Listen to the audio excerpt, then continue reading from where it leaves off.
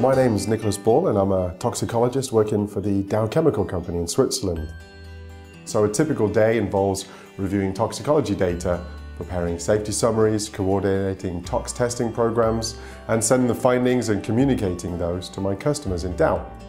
A part of my role also involves working with the colleagues in other companies and in regulatory agencies, and we're either advocating for smarter chemical legislation globally or working on research projects that improve how we do toxicology and risk assessment.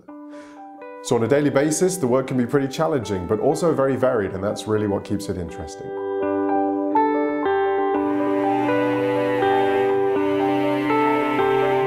I come from a medical family, and I think that really gave me an early interest in science. My dad is a doctor, my mum was a nurse, and my sister was studying medicine.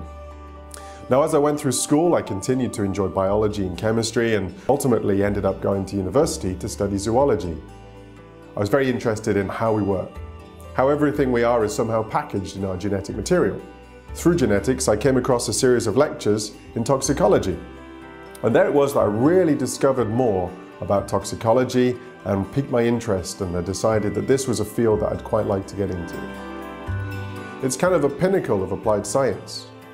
You have chemistry, biology, physiology, pharmacology, mathematics, statistics, physics, and computer science, all feeding into the science. And then when I learned about the concept of the LD50, the lethal dose for 50% of test organisms, I became very curious. The possibility that a group of people could get the same dose of a poison and some survive and others don't? Why wouldn't we all suffer the same fate? We're not all equal when it comes to toxins and poisons. And so toxicology and the product safety department that I'm a part of is therefore the critical piece of any company like mine to ensure that we bring all of these scientific disciplines together to demonstrate that our chemicals can be used safely.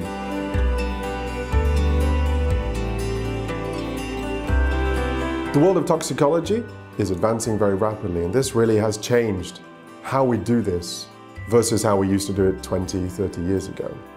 So while the main concepts I've learned in university have not really changed and form the basis of the field, so computational toxicology, where we use computer models to predict what might happen, in vitro toxicology, where we're using cell cultures and cell systems, these have become a far greater part of any and all hazard assessments. There's also a vast amount of toxicological data stored by companies and regulatory agencies with analysis of big data. So today and for the foreseeable future, there is plenty of opportunity for new toxicologists to bring different perspectives and be part of this exciting and rapidly changing field.